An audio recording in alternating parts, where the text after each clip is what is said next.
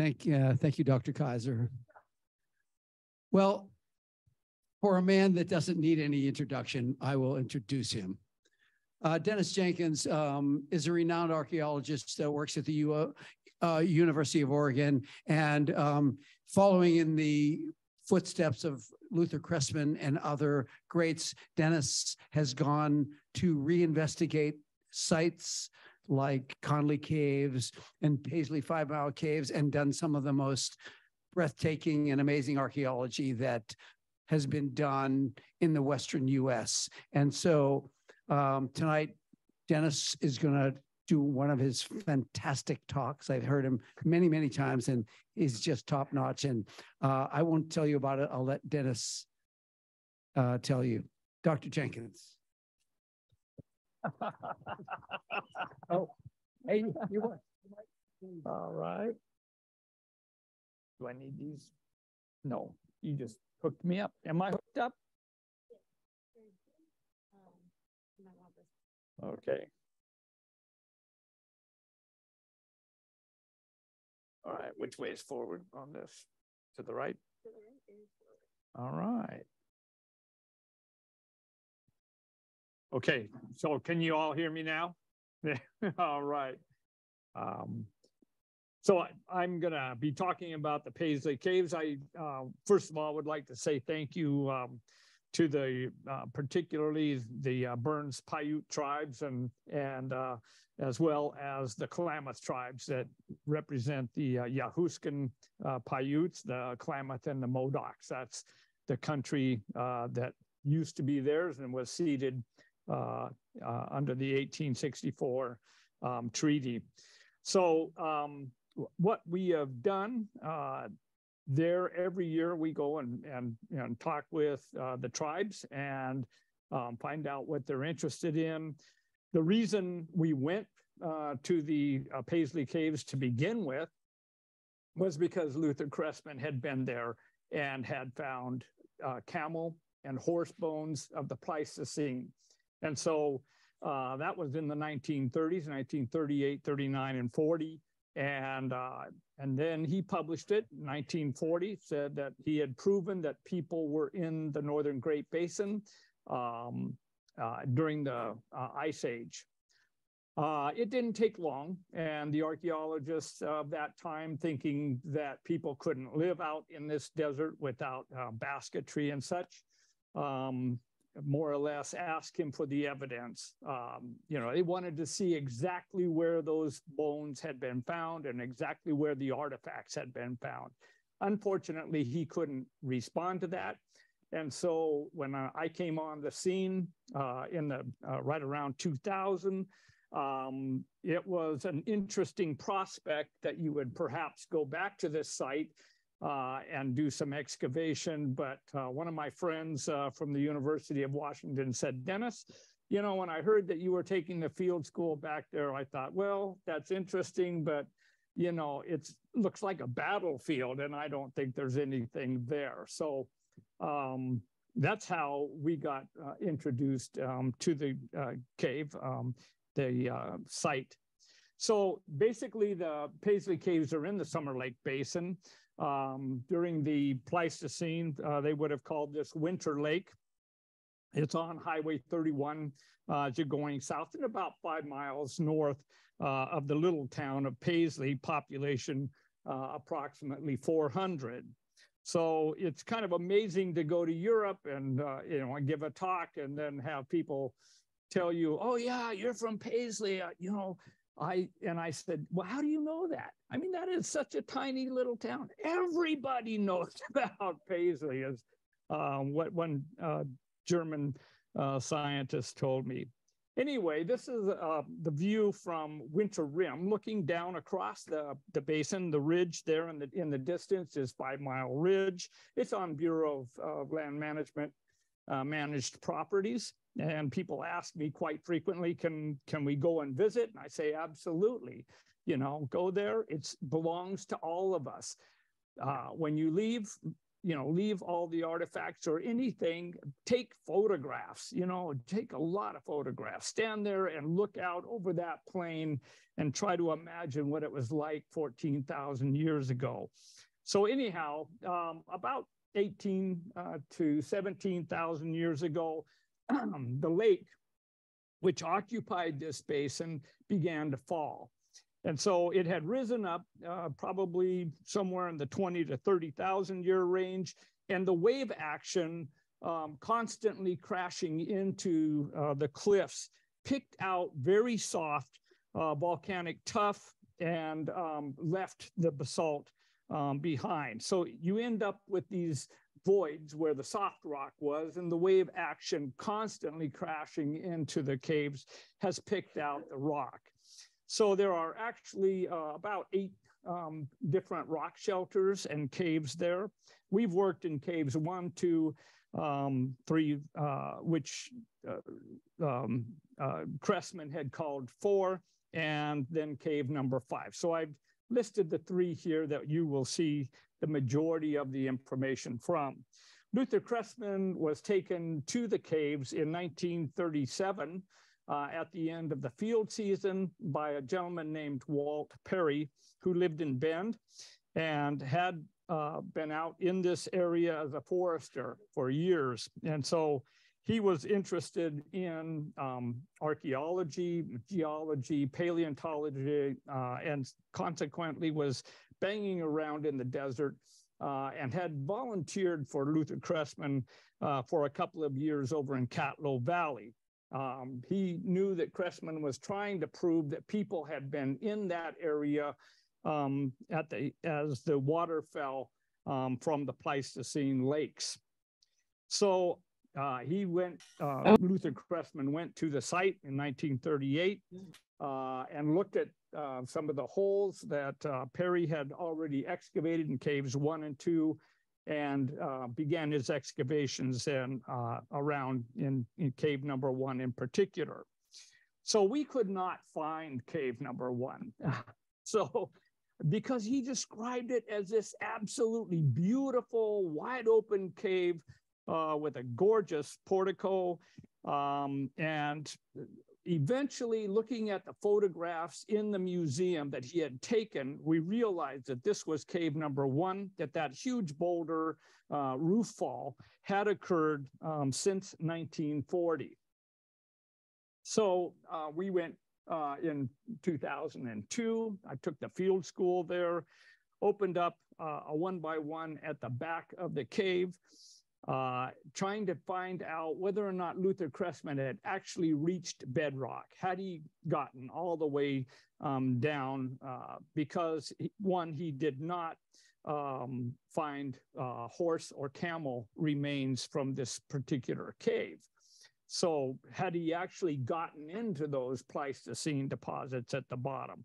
So we were excavating through nice compact sediments, finding bits of cordage, some broken points, broken scrapers and such, and got down about 2 feet, down to 70 centimeters, and suddenly found an Olympia beer can, a Snickers wrapper, and Lucky Strike cigarette packages, and I stopped the excavations. It was clear that that had all been redeposited by people digging after Luther Cressman had left. So we moved to the front of the cave and began to excavate. And I reasoned that underneath that huge rock, no one had excavated under there. A couple of students actually asked me, Dr. Jenkins, what are we going to do if an earthquake occurs? Should we stay in here, inside the cave, or should we run out of the cave and go down the hill? And you look out there, there are rocks the size of small houses out there. And I thought, oh my goodness, I don't know, but I'll tell you what, if you were under that boulder right there, the weight has already been distributed. So if the roof falls, it's going to bounce off. People will have to get you out, but you'll be safe. And so I said, you want to dig a hole under there? And they said, sure. So I got number 3 there excavated, and we found beautiful stratigraphy. Now, as an archaeologist, what you want to see are strata that tend to be lying flat, or at least all going exactly the same direction. If that's not the case, especially if people have been digging for artifacts and such, you end up with this very jumbled appearance, and the colors will vary frequently, what we call mottled, O-T-T-L-E-D. And that means that you're seeing different soils that have been mixed together. So what you're seeing here are nice flat-lying deposits near the bottom of the cave here. And right down at the very bottom, stratum LU1 is a nice reddish colored, very silty deposit, silty sand. And right above it is a lighter deposit that's more coarse. That's gravel. And so basically it has been deposited in an instant or very quickly.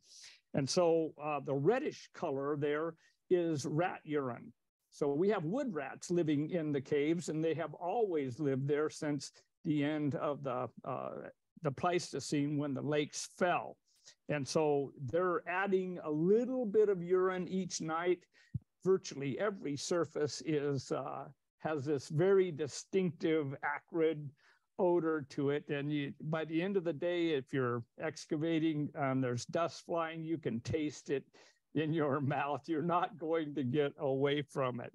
But here at our densest cultural debris, the most artifacts are coming out of the bottom of the cave, and they tend to be right around 12,000 years. And we found that to be basically the pattern throughout the site.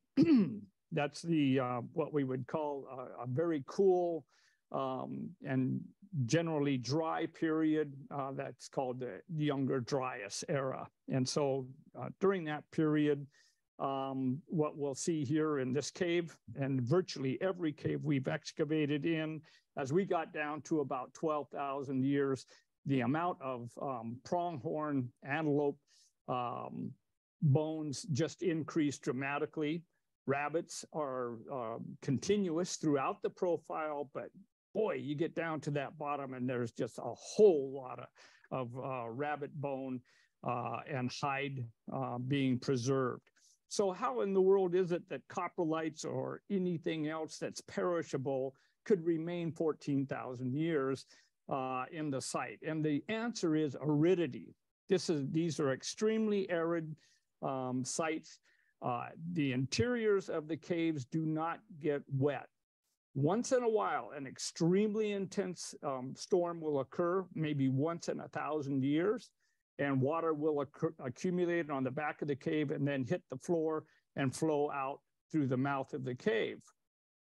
What that does is to leave these thin mud or stringers, silt stringers. It accumulates this very fine dust and then lays it down over the cave surface. So those things are wonderful because they give you this evidence that you're digging in undisturbed deposits. So you end up with this ceiling that, once again, an archaeologist wants to know, in that time period at least, you know, you're looking at a single event, or not a single event, but multiple events, but they represent a single slice of time. And so that's one of the really wonderful things about the Paisley Caves as well. This is a hearth with antelope bones around it, lots of obsidian and lots of charcoal, indicating it was about 12,500 years ago. One of the interesting things we found, as you can see from the first photograph of the site, it's in a wide open plain with sagebrush surrounding it. There are no trees out in the basin. So we were kind of surprised when we took a soil sample from underneath a large boulder in cave number 1 and came up with these ponderosa pine nuts. And the shells have been chewed open by rodents. I've been told by Von Bryant at Texas A&M that the pollen profiles from the site do not indicate that ponderosa pine was actually on the site. for years, I told people that this was the evidence that those pine trees were actually growing out there. But then we have also come up with pine cones, the actual, not the whole cone, but you know, the leaves on the cones and such, and dated them consistently right around 11,800 to 500 years ago. So basically, Vaughn thought that these were artifacts. These are the evidence of food that has been brought to the site by Native Americans at this early time period, and then stolen probably at night or from cache pits by the wood rats that are virtually everywhere. And so that's basically some of our studies that we have done in pollen, as well as reconstructing the environment as much as possible, you know, from very small mammals, as well as fish that we have looked at that are in the deposits, indicating where the lake stood, and looked at isotopes and such as well. This is cave number 2, right next to cave number 1. As you can see, it is really a dark and relatively deep cave. Luther Cressman only dug a couple of small trenches here. We actually found the evidence for those trenches and have looked at all of his maps and such. What is really unique about this particular cave is it's very dark. That was right behind those screeners was a very large roof fall that fell about 2,100 years ago, probably when Slide Mountain fell right across the valley, and it just, you know, took the whole side of the mountain and distributed it out along Winter Rim. So that must have been a horrendous earthquake. This ceiling apparently came down. We found a human coprolite just below that massive rock, indicating and dated it, and indicates right around 2,100 years ago that occurred. But what you're looking at here is, you know, indeed some wood rat pellets and nesting material, but about 90% of what you're looking at is bat guano. So you've got bats hanging in there. They have their nurseries there. They're dropping their feces, and it's just building up at about 1 centimeter per 58 years. So once again, you can see the layering in here that indicates this is an undisturbed and very nicely stratified deposit.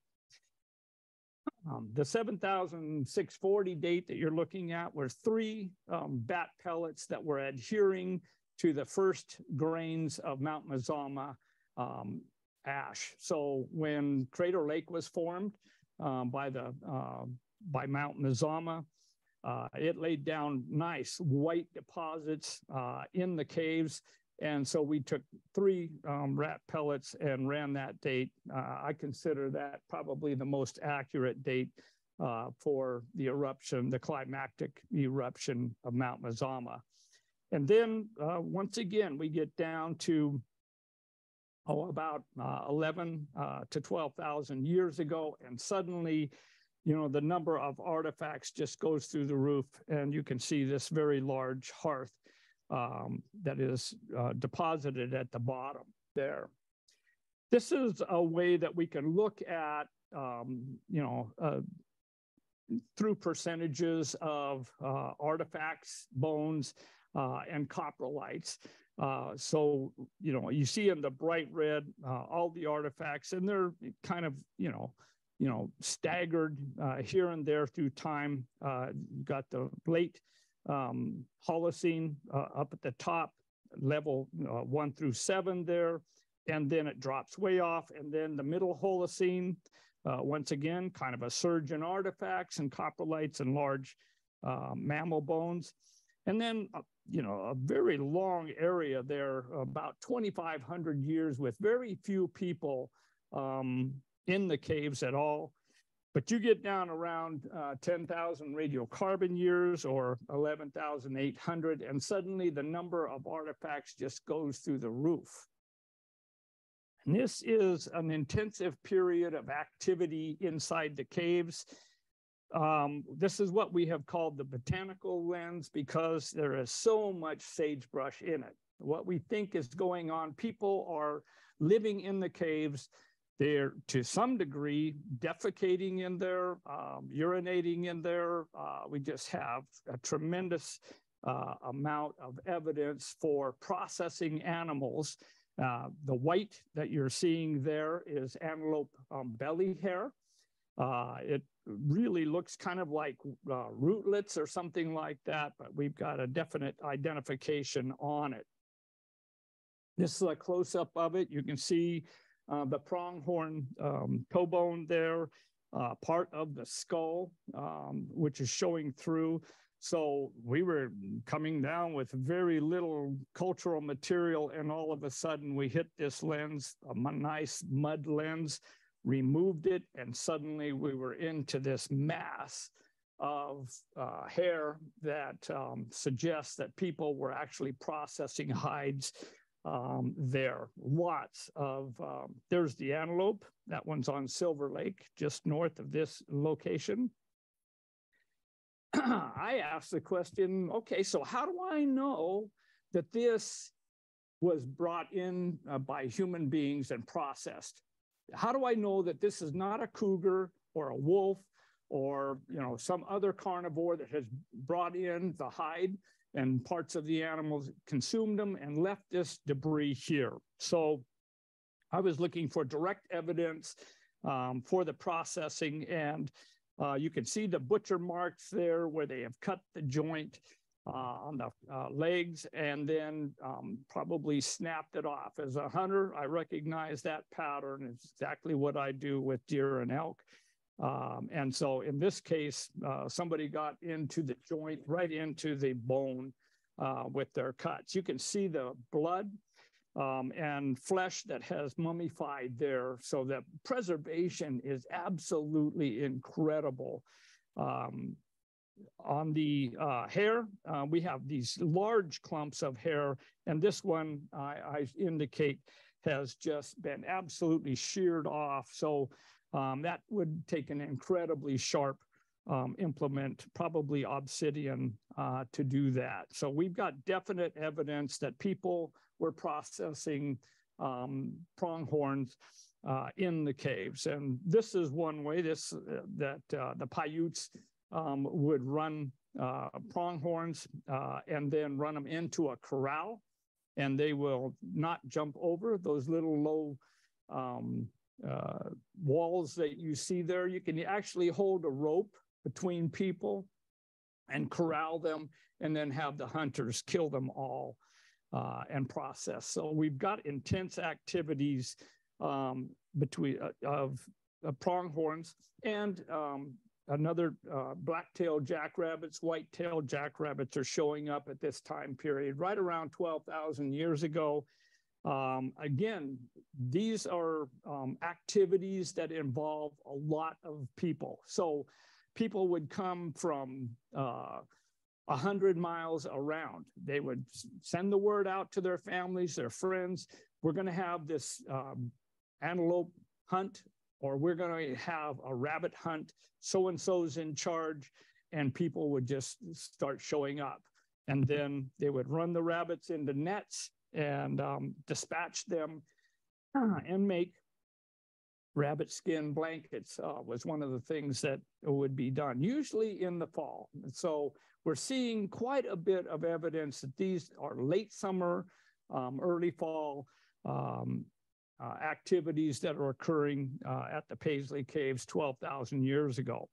Here we have a very unique braided rope that came up out of the floor of the cave.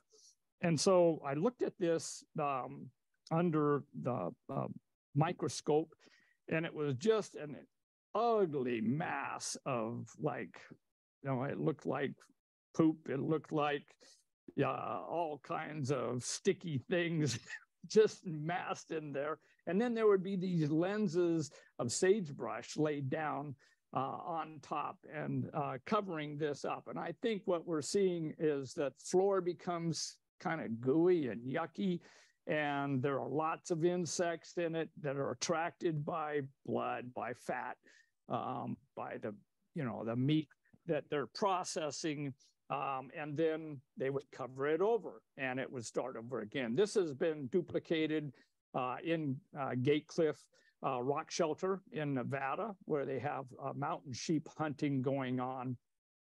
And so we have a good model for that reconstruction. The cordage shear is made out of sagebrush bark. It's 3 different cords that are braided together. I don't know if you ever did this in kindergarten or whatever for your mom. Mother's Day, they would give us, 3 of these cords and then show us how to braid them together. And that's exactly what you're seeing here. It's a unique technology. It shows up in the Fort Rock Basin to the north of here in Cougar Mountain Cave.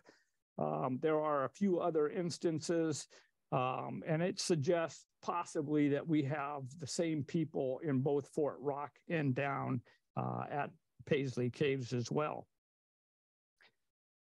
Well, I was working up in cave number 5 with one crew and had the other one in cave number 2. I came back down to check on make sure that the students were getting good instructions and stuff. And one of them said, "Let me show you this hair that we found." And so they pulled out this package, and I'm looking at it. It's light colored, very fine hair. And I said, "Who is salting my site?" You become real defensive when you're responsible for the excavation, and I'm going, "Who salted my site? This is not a joke. This is not funny." And they're going, "No, this has got a clump of the floor stuck right to it." Well, eventually we took 4 of these hairs and cleaned them and ran a radiocarbon date 10,585 or 12,570 years. So you're looking at human hair that is, pushing 13,000 years. One of the things that convinced me that indeed I was looking at an archaeological specimen was the fact that I got it under the microscope and you could just see the masses of nits attached to the hairs, just literally clumps of eggs that that were attached. And I became convinced then that this person had shaved their head. The infestation was so bad, it was making them crazy. And the hairs had just been shaved off. They were all even, indicating that somebody had probably shaved their head to get rid of the problem. We sent that to Australia, and a woman that specializes in it said, "Yes, indeed it is human hair. It's looking pretty rough. It's been decomposed to some degree, probably due to exposure to the urine that permeates everything." So another problem that Native Americans at this time and this site had were parasites. We found these when we were doing pollen analysis and macrobotanical analysis of the coprolites. And I had a researcher at the University of Nebraska, Carl Reinhard, identified these, as potentially hookworm. So we're actually seeing here, the exposure to, to conditions that are not sterile, that's for sure. And you think about it, you're living on the floor of the cave. There's dust in the air, there's wind blowing all this hair, children running around doing their business because they don't have diapers on. And so, I've been asked before, well, why would you poop in your house? Well, you've got kids that don't know, and they're, going to relieve themselves wherever they want to. It was consoling to some degree to see that we're right around the fireplace, we did not recover a lot of coprolites. So, but basically people would, try to keep, this debris out of their food, but under the microscope, it is absolutely fascinating what you can find. There's rocks in there, there's dirt in there, there's hair in there, feathers. They're not eating this stuff on purpose. It's just impossible to keep it out of their food. I used to think I wanted to run away and live in a cave when I was a kid. I actually took off one day and stopped, and a lady said, "Can I give you a glass of water?" And I said, "Sure." And then she said, "Well, why are you running away?" "I'm going to go live in a cave." "Well, are your folks mean to you?" "No." And I turned around and went home. So I am convinced now I do not want to live in a cave. The problem is that, that's your kitchen. They were processing these pronghorns, for instance, mountain sheep, deer, and rabbits. There are ticks that get into the ears of these animals, and they live there until they're ready to recreate. And then they fall out and they're on the floor. Well, you're sleeping on the floor. So we find these ear ticks, showing up, and all over the world, they are a problem. Another problem, you've got the bats in the caves, right? Bats have bed bugs. Yes. So we have found the bed bugs. Then we recover all the bugs. We have found the lice that people were putting up with. So it was probably at times, when people were really active in there, the floor must have appeared to move with flies, and all kinds of beetles of different kinds, scorpions and things that are all attracted by the fact that you're making this mess on the floor of the cave. So no, I don't want to live in a cave like that. This is the assemblage, a good representation of the assemblage that we found in the botanical lens. So we've got this lens. The number of artifacts are just incredible compared to the rest of the site. But it's very, it's just always the same kinds of tools. You got lots of scrapers. You got these retouched flakes that have been heavily used. And then we've got this really nice, if you like oval flake knives, that one is really well done. Projectile points, we don't find them. We have this one that is not a completed projectile. It's probably a projectile point preform that broke when they were making it. It's got a lot of inclusions, as you can see in it. So what are they doing? This is another large portion of the assemblage. What we have here is cordage. We've got sagebrush bark that is in a big wad, and then it comes down. It's been processed into cordage, and that was stuck in a hole in the floor of the cave.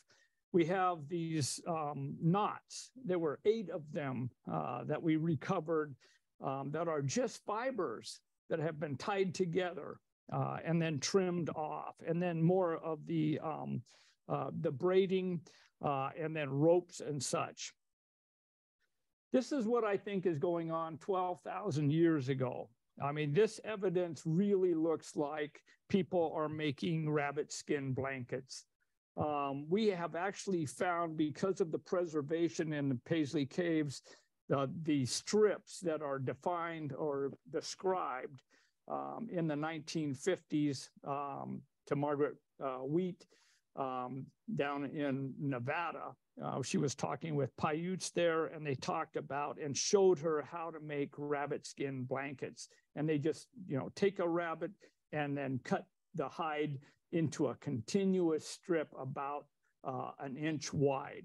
We've actually found pieces that have, been cut on 2 sides And it's just almost identical to the description she makes. So it appears that people were making rabbit skin blankets, something once again that they did late summer and into the fall.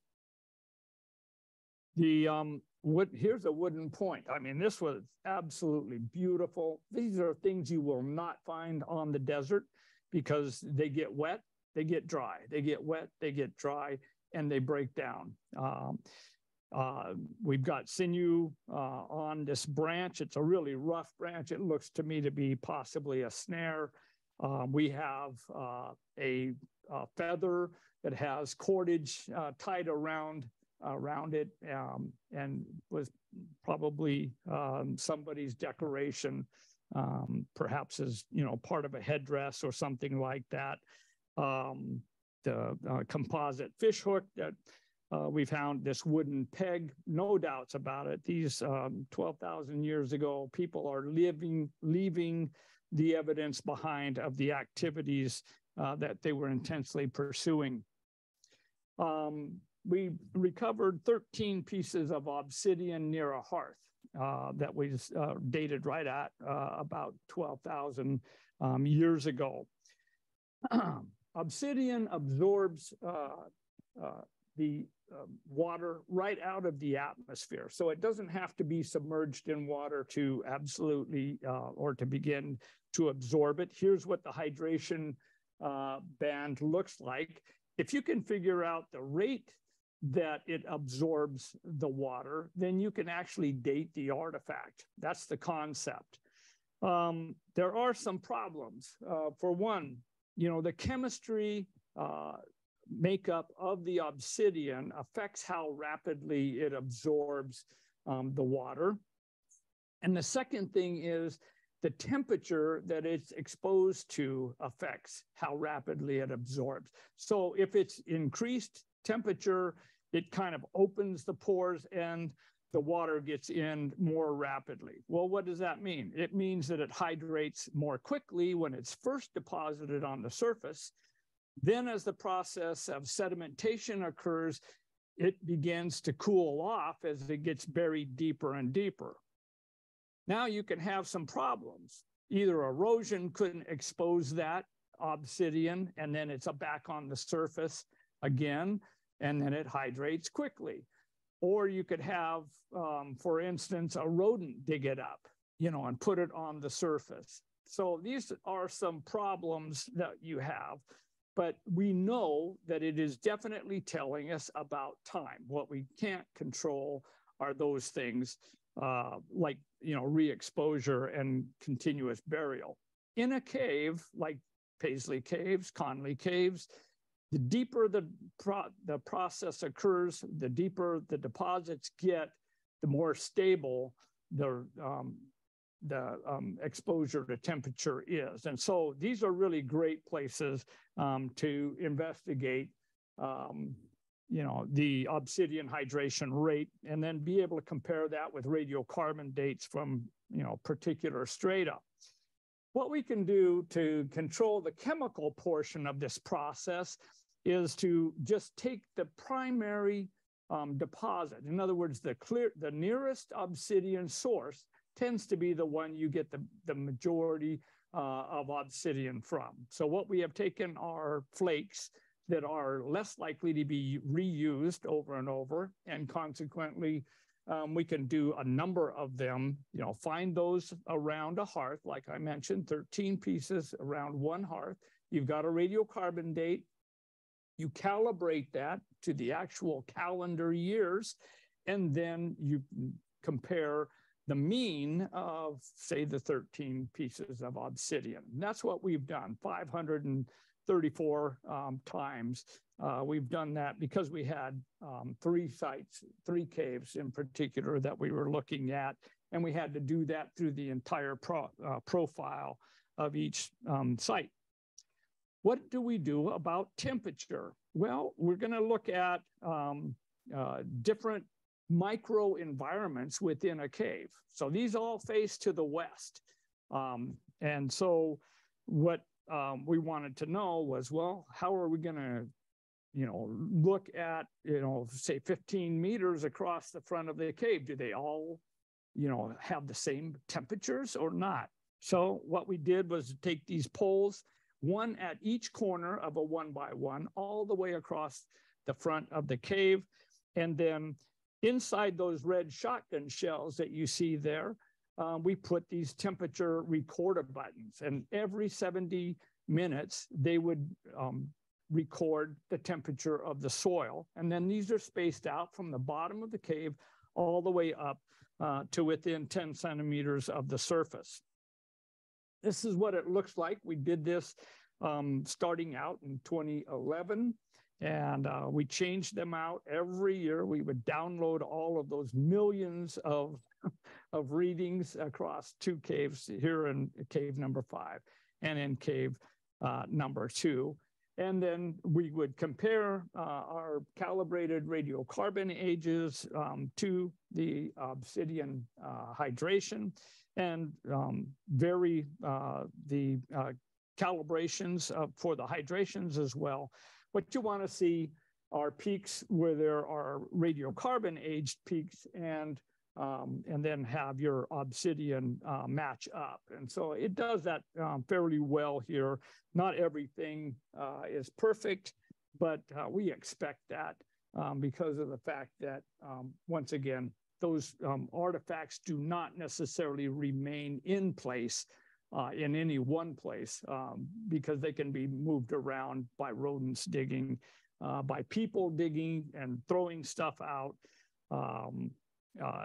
People frequently have the concept that a site represents, where artifacts have been deposited by Native Americans or in the historic times. But the truth of the matter is there's quite a bit of movement within the soil that we need to be able to account for as much as possible and be aware of when we're interpreting things. So we already knew that Luther Cressman had found horse and camelid remains at this site.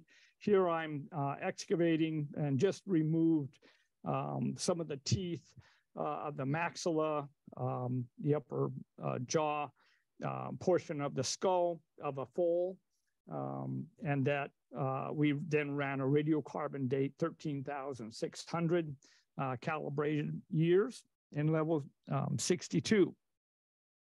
Below that, about 4 centimeters in the same level, we got a artiodactyl, probably pronghorn rib that had been cut with a stone tool. Now, how do we know that it was cut with a stone tool? You've got a bone lying on the floor of the cave. People are moving around in there. There's lots of rocks. If you step on a bone and then push back and it scratches across the rocks, it's going to get a scratch in it. So what we did was to take some fresh bone. We went down to Safeway and got some pork bones, and we made stone tools. And then we took those stone tools and cut the bone. Then we looked at it, and we identified 8 different characteristics of those cuts. One of them, a couple of them here, parallel cuts, where you look at a single knife cut and it looks like a scratch, but under the microscope you can see these parallel scratches that are typical of the stone tool. We also have these feathered ends at the end. When you get done with your swipe across the bone, it leaves a nice feathering, like a needle point on it, that is not duplicated when you get somebody stepping on a bone and then scratching backwards. So what we did was look at, I forget exactly how many fossils we had from a non-archaeological site, but another cave where we had hundreds of fossils, camels, horses, cheetahs, all kinds of Pleistocene animals going back about 40,000 years.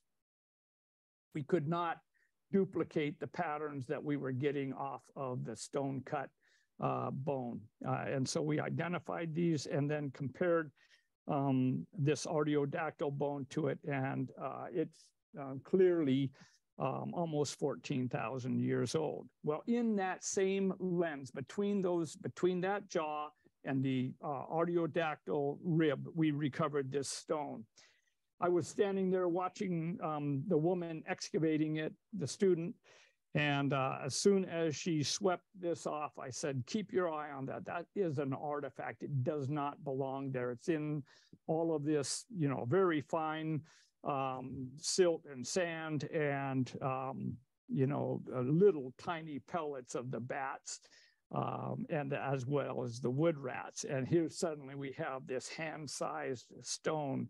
On the end of it, you can see where it's broken. There are 3 scars that have clearly been knocked off of this stone. You flip it over, as you can see, it's here very dark, highly polished. Flip it over, the other side is light tan. When we sent it to the lab in Colorado, the woman told me it reeked. It smelled like rotten flesh when we processed that with the chemicals that we remove. So also I can see stria under the microscope on the end of this. And so this is clearly a stone tool. It's been battered, and which is very typical of monos and metates or pestles. They're used frequently as hammers, and they're often used to break up bone to get the marrow out. So this particular handstone has grass pollens, lomatiums, which are your biscuit root, possibly, some of your other Apiaceae type plants. Phytoliths and starches all indicate that this particular tool has been used to process elephant flesh, which we got proteins off of, as well as plants that we think of as hard work. These small seeds that have to be ground up. And to tell you the truth, I imagine fingers hurt a lot when they held a stone like that and ground those seeds of small plants over and over. So this is a very interesting stone artifact because it tells us how much and how much work they were putting into their diet. But these, even though they had elephant flesh, they're processing it with a hand stone. Now, why would you need to do that? You just cut up your steak, and if you've got a whole elephant, you can cut up a lot of steaks.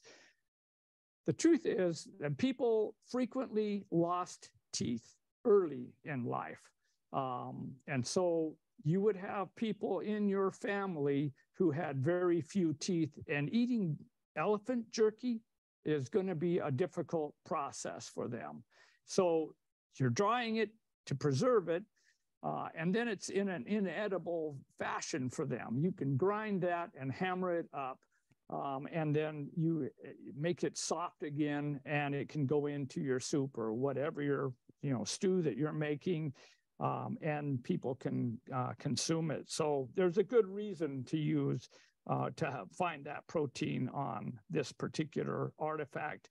In the same Pleistocene deposits, we got an obsidian flake, once again, indicating that it had been used to process mammoth.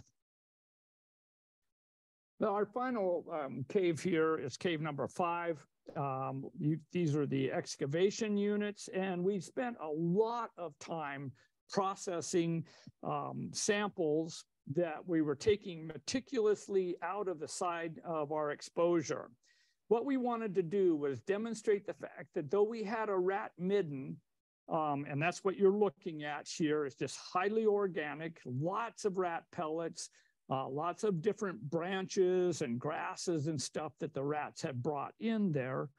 The question is, well, aren't they digging through all of that and constantly churning it up? Can you get good stratigraphy out of it is the question. And so what Tom Stafford did was to take a sample every 4 centimeters from the top of the deposit going all the way to the bottom. So what we should see if we're if we've got good stratigraphy, are the youngest dates at the top, up there where it says 7,800 years ago, and then the oldest dates at the bottom, down there where you've got 12,450 years. So you're looking at good stratification. I've talked about the rat urine quite a bit. There is a lot of carbon in rat urine. And so it's getting into the plants that you're going to radiocarbon date. So what do we do with it? Well, what Tom Stafford did was take double distilled water, so super sterile, and he put the twigs that he wanted to radiocarbon date in there. Those are the ones at the top. And then the water would dissolve the rat urine in the twig, and then it begins to cloud the water. Then he would decant it after a day or two, and then do that again, and then do it again until you see those absolutely pure twigs. Then we ran the radiocarbon date on the twig. So we know we're getting a date that represents when that plant was living. He then decanted, this is the decanting process, and then he freeze dried what he had gotten out of the water. Then we ran radiocarbon dates on what he had eliminated that was contaminant. And so what we found was that basically those contaminants were a little bit older than the twig. And so why is that? Well, they're urinating on a surface that already exists. And not only that, but there are carbons of all different kinds being contributed by lots of different processes within the cave. So this is just not a simple process. And people, when they're excavating, particularly in caves, need to be highly aware of the fact that you might be dealing with chemistry that's coming from down below you, from up above you, from the rats. I mean, we've got to eliminate the contaminants. So sometimes we've run as many as 3 or 4 dates. On one coprolite, we ran 12 dates at $800 a date to understand the chemistry in a human coprolite. Now, we were triggered to that because we got from Beta Analytic, we got a date of 10,050 plus or minus 50 years. All right. We sent it to Oxford. We got a date of 10,965. Those are not statistically the same age, and it's the same coprolite. It happened in one moment, so there's no doubt about it. This is an event that spans maybe 48 hours. So we ran these 12 different radiocarbon dates, and we found out it is indeed 10,965 years. So basically, it just raised the hair on the back of my neck. And every archaeologist should be aware of the fact, just because you have the date that you think you want, you better not just accept it right off the bat. You better question where it comes from stratigraphically, as well as, what could be contaminating my radiocarbon date? So we've spent, I now have 323 radiocarbon dates from one site. And this is probably the best dated site in the Americas. Anyhow, what we want to see here are the youngest dates at the top and the oldest at the bottom. Indeed, that's what we've got. You'll notice one of them says 14,230 in red there. That's this item. This appears to be a flesher. It is the only bare bone that we have recovered from the site. It has beveled edges, rounding there. People have told me, well, you can get that same pattern by taking an old bone lying on a desert surface and stepping on it, and it'll snap. And when it does, it'll have a very jagged edge. Well, we've got one that's 12,000 years old here in the upper left-hand part of that screen. And that, as you can see, has very sharp edges that have been snapped. They're very irregular. Yes, there is kind of a basic pattern, but there's a basic pattern in a donut and a Volkswagen tire, and they are not the same. You know, I mean, yeah, they're both oval, but they are not the same, and neither are these two. We've got a tool here that's been dated directly at 14,230 years. Here is another handstone we got horse proteins off of, protein residues.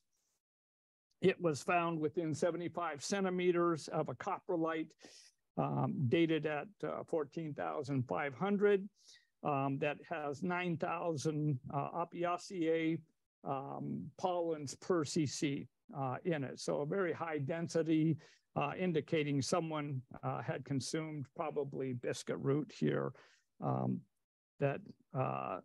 We also came up then with this basket element, which has been dated in excess of 14,000 years as well. So some people tell me, oh, there are no artifacts at Paisley Caves, and that's just not true. These were all found right near the bone pit, which we interpret as a cultural feature.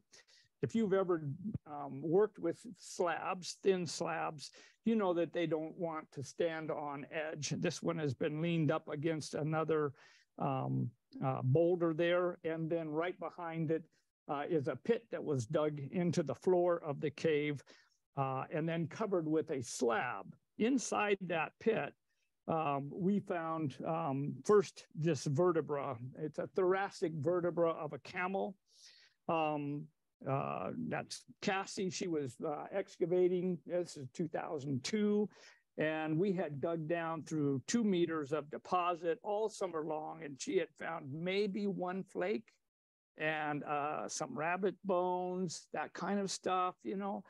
We got to the bottom, and, you know, I think the largest rock she had encountered was the size of your fist. She comes down onto this flat slab, and so she exposed the outline of it and said, "Can I take it out?" And I said, "Well, wait a minute. We haven't seen anything like this before. Let's be careful." So we'll sweep it off. Let me show you how to pedestal it, and then we'll remove it. So we make sure we have a concept of what's under it, and we're careful. So I spent an hour with her, you know, and we swept it all off, and we began to dig down around the outside so we could, you know, get an exposure, see if anything was sticking out from under it.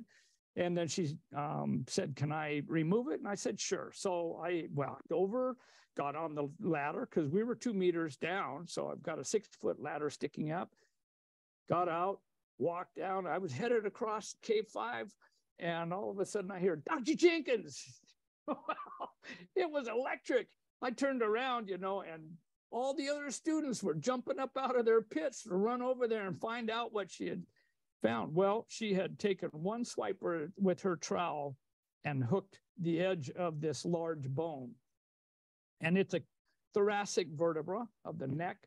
And so I said, "Wow, wait a minute, don't move it. And we'll profile it. And we'll get it mapped in and everything, photographs, all that stuff." So we spent maybe an hour doing that. And then she goes, "Can I remove it?" And I said, "Okay." So I go over to the ladder, get up, walk over.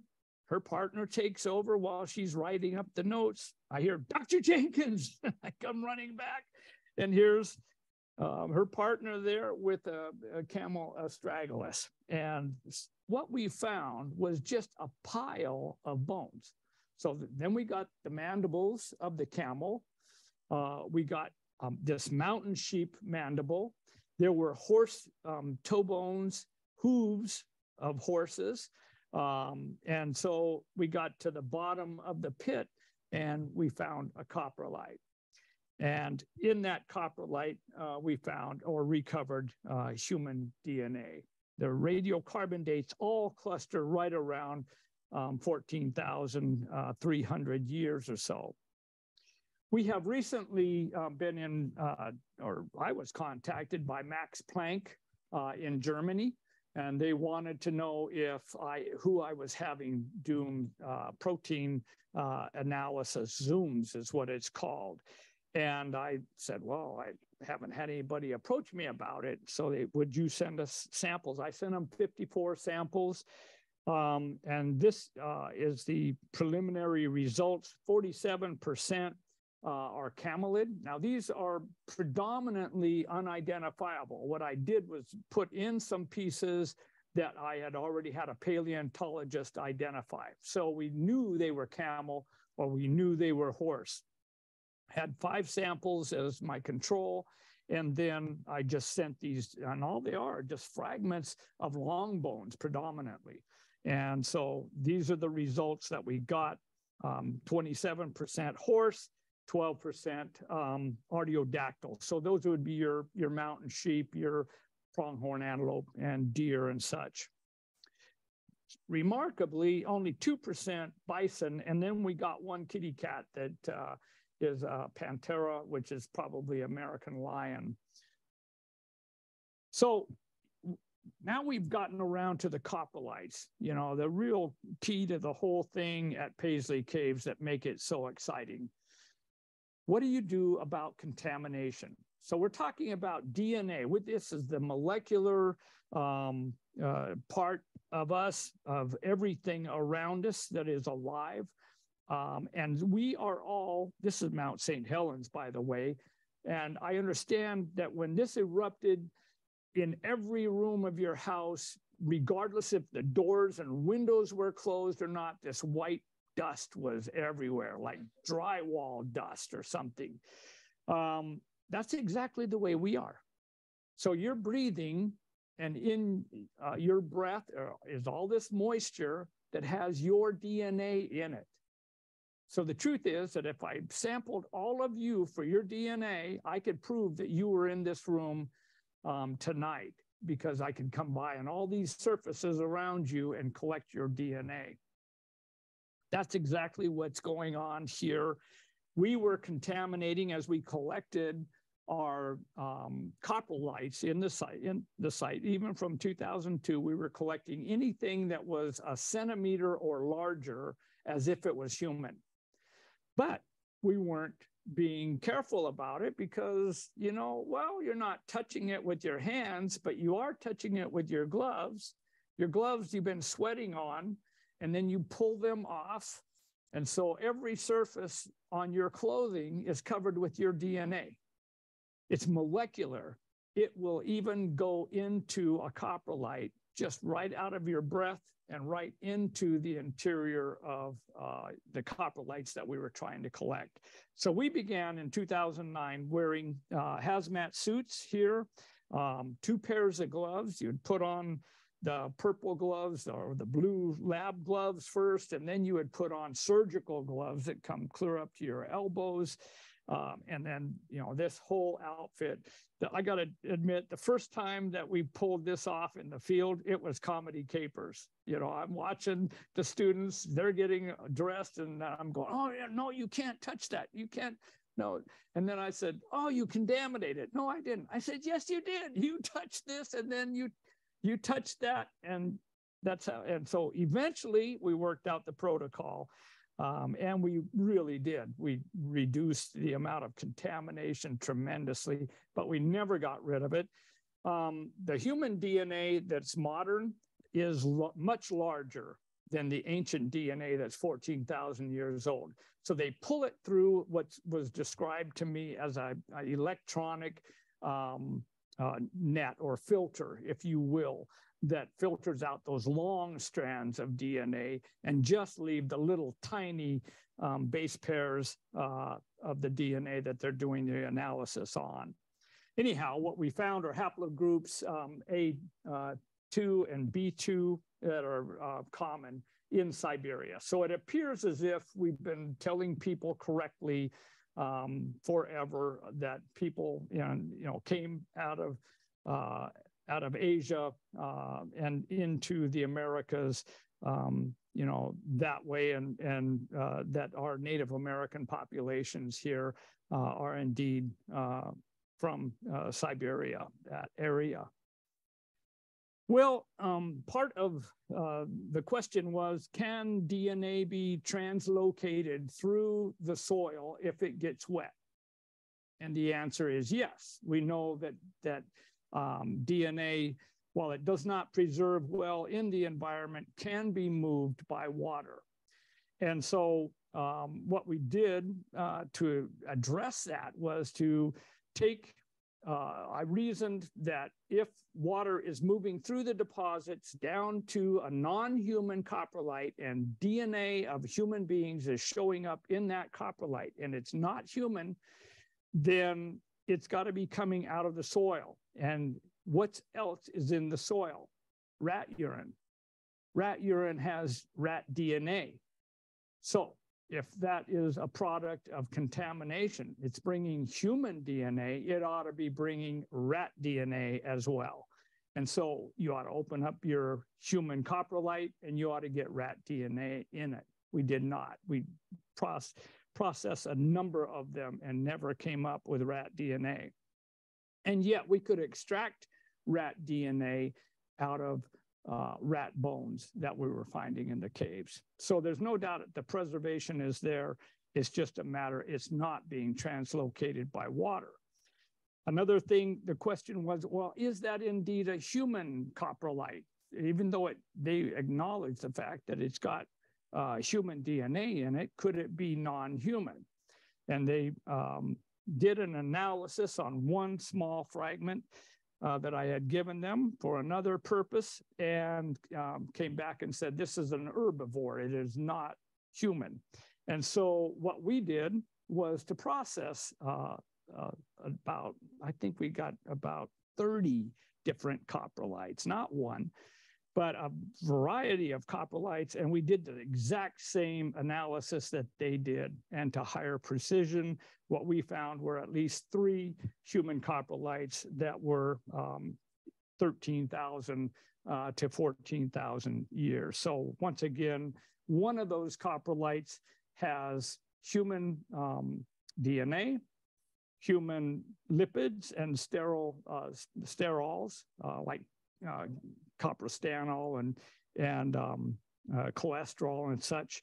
And so, and bile acids. So basically this one has got human hair, human protein, human DNA, and human lipids and sterols and such. So I don't know how you could ever deny that we've got people in the caves 14,000 years ago.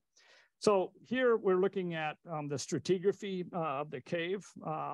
I had a mini conference where I brought people from all over the United States that are well recognized as Paleo-Indian specialists. They wanted me to dig a trench from the southern part of the cave to the northern part of the cave. I really wanted to preserve that portion of the deposits, but conceded the point, and I was very glad I did. Here you can see the nice flat-lying stratigraphy. Above that is disturbed, that real jumbled appearance.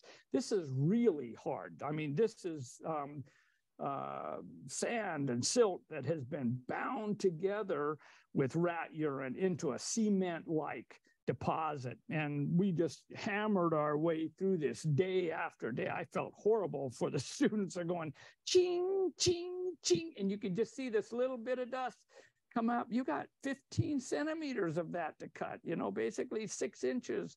And everybody's doing the same thing, ching, ching, and nothing's happening. You know, it seems like eventually we got through it and hit a softer deposit.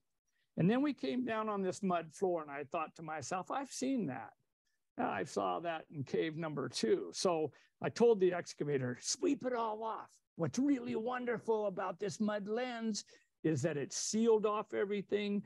And unless there's a hole in it, whatever's below it should be older than the mud lens. And we'll find out how old that is. So we took this photograph and we had just dropped through a foot into this marmot hole. And I was really depressed. Oh, no. And so we were looking at that, and I'm going, you know, well, clean it out. Clean out the nest and be extremely careful around it. And we took the photograph and stuff. And boy, was I glad we did.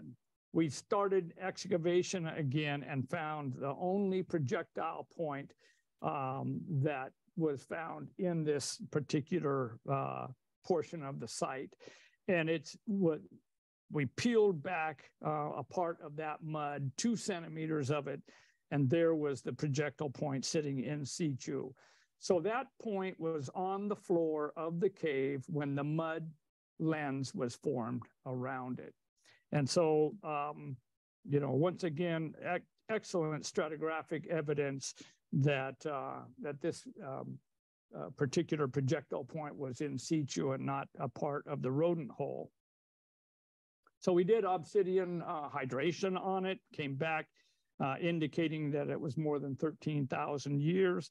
We continued to remove the mud floor, and you can see that large battered boulder there. No other boulders on the floor of the cave look like that. This one has just been hammered for some reason, probably breaking up bone or something like that. And then one portion of it has been used perhaps to process, you know, grind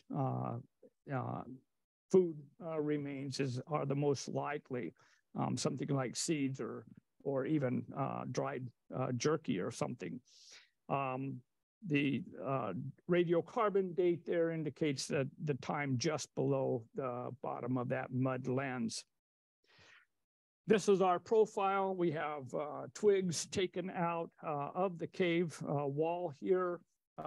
This is right next to where the projectile point was found. Every 4 centimeters, we ran a radiocarbon date. And as you can see, they're nicely stratified. Off to the right is some of the best obsidian hydration evidence I've ever seen.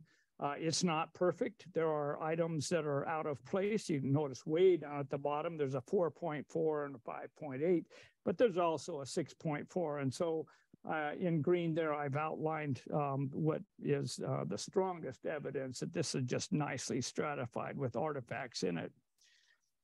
This is the bone pit that I talked about earlier. The numbers indicate individual items that have been radiocarbon dated, and there's a projectile point that we recovered from it up in the upper left-hand side.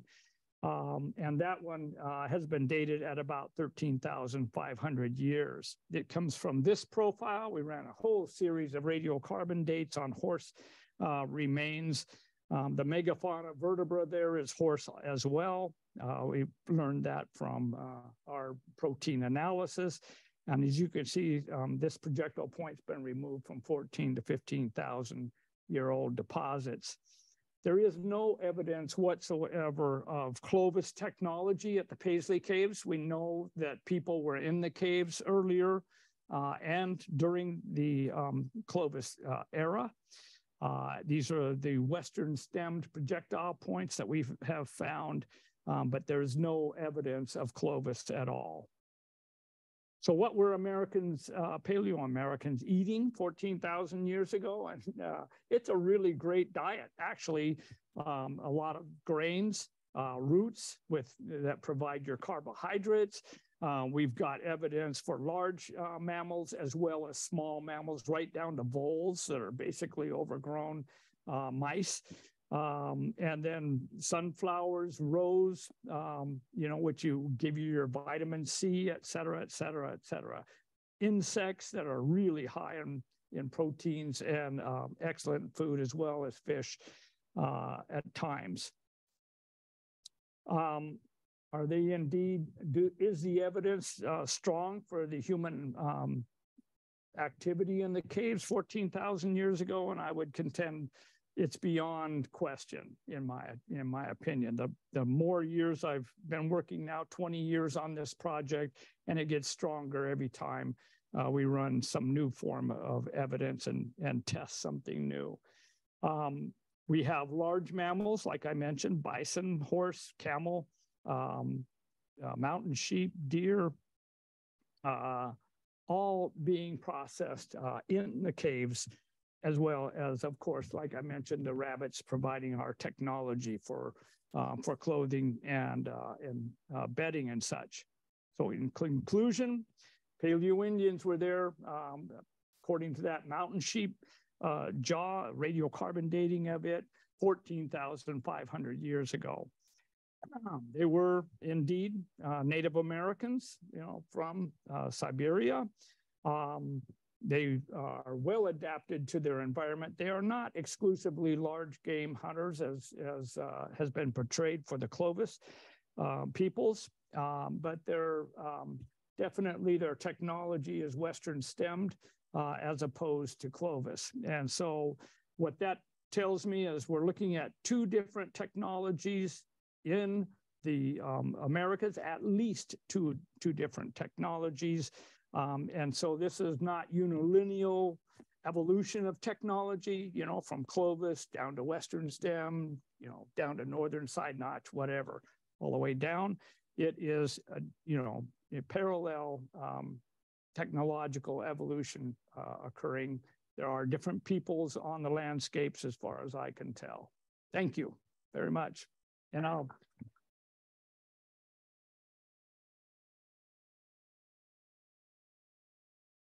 Wow. Can I answer questions? I guess that's a question. Yes, please. We'd love to have you answer some questions. We've got a. Is this mic on? It is. Yay. Okay, we've got a great presentation, Dennis. Thank you. That was just wonderful. We've got a chance for Dennis to answer a few questions. So let's hit it. Yes. There was a 2,500 year gap in there. Mhm. Was it because of a geological climate or a food supply disappeared and that's why they left the area, or there was some reason that might be explain that gap? Okay. That is a great question, and I guess, am I still on or not? Should I use this? Yes. All right. So, the question is, what about that gap? There's more than a single gap. People are using caves at different times, sometimes intensively and sometimes not. And we don't necessarily know why that is occurring. Bedwell thought that in the Fort Rock Basin, for instance, that just after the Western stem tradition had given out into the Cascade phase, the number of people dropped dramatically, and then there was no occupation in the caves. He thought they had abandoned the area, perhaps because of Mount Mazama erupting the way it did. What we found was that people moved into the sand dunes, and that there were plenty of people in the basin. They just weren't in the caves. Well, why not? I don't know that answer. I do not know that answer. What I think happened, this is the hypothesis, if you will, is that what they were doing in those caves at a certain time was no longer feasible. In other words, seasonally, they changed their patterns. And when they did that, they no longer went into the caves. But it's not because people were not in the area.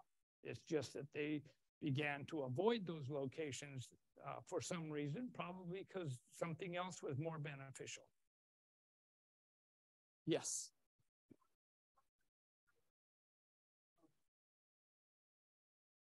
She asked, yes, thank you. Is it on? Yep. Now? Okay, so she asked, what about human bones? We find human remains, yes. What has happened is that people have been digging in the caves and to get artifacts. They were mining artifacts, artifact collectors. They disturbed human remains, and so they scattered them out. As soon as we find a human element, a tooth or little fragments or whatever, I stop the excavation instantly. Get everybody out of there. We avoid photographing that area, and then I contact the Bureau of Land Management, and I contact the Klamath tribes.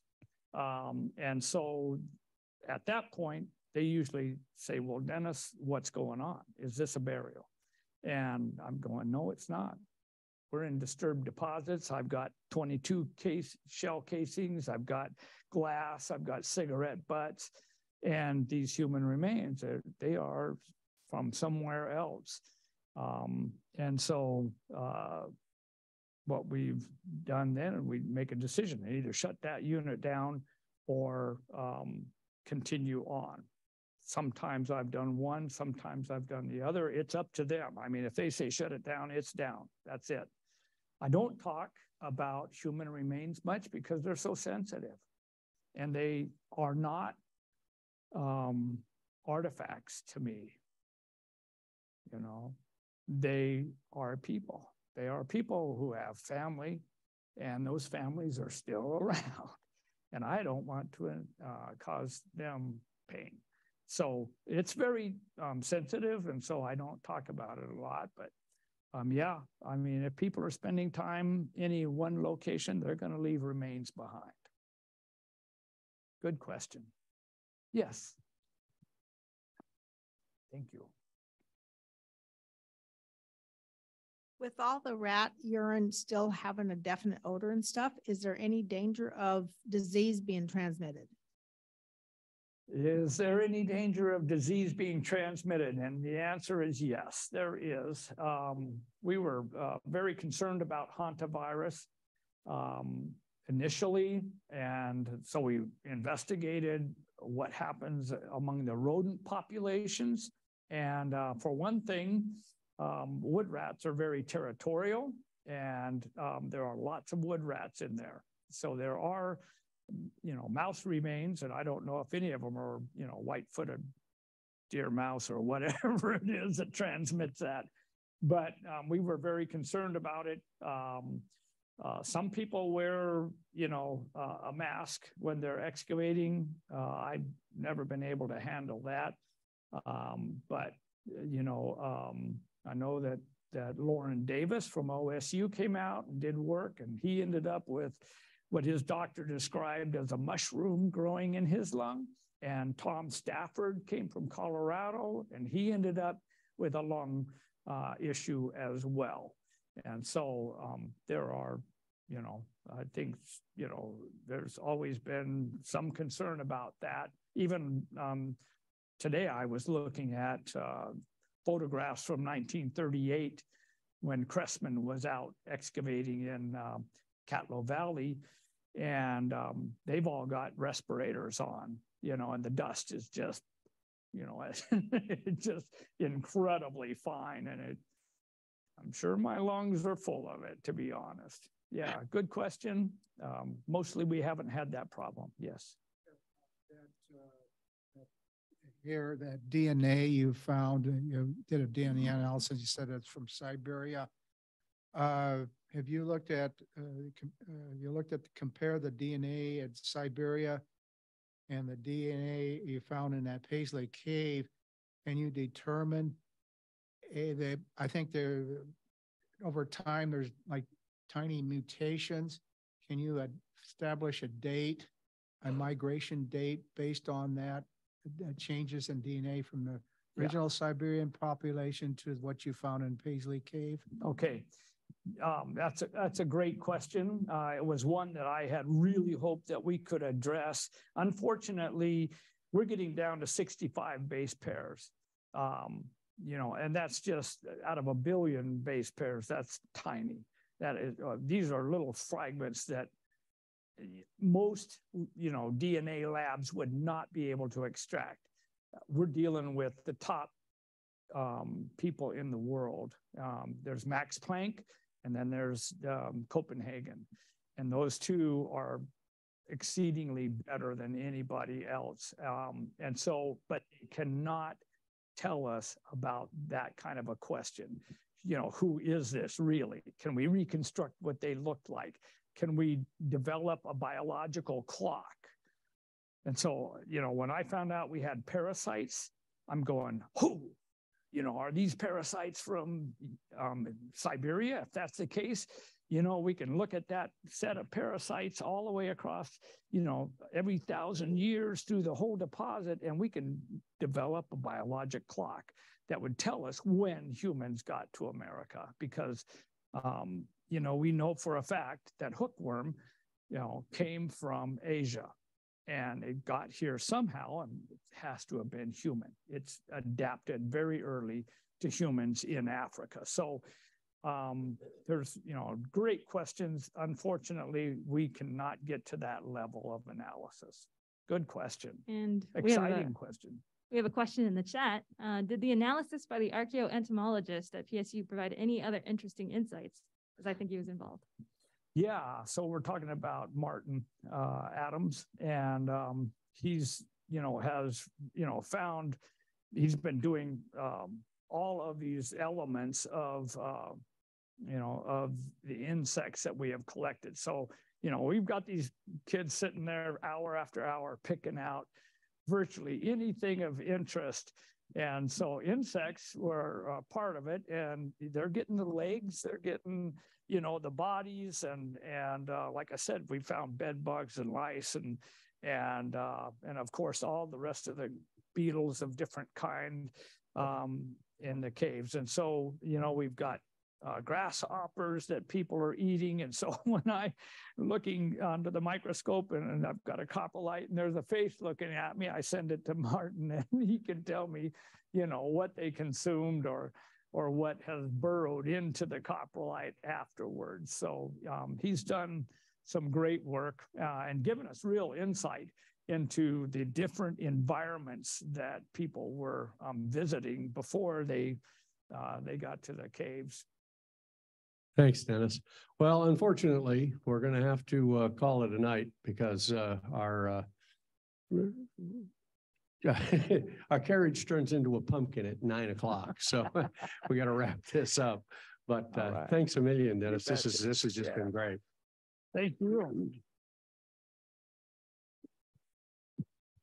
Okay, folks, you got some books to take home if you want. And we do have to vacate the premises in about 10, 12 minutes.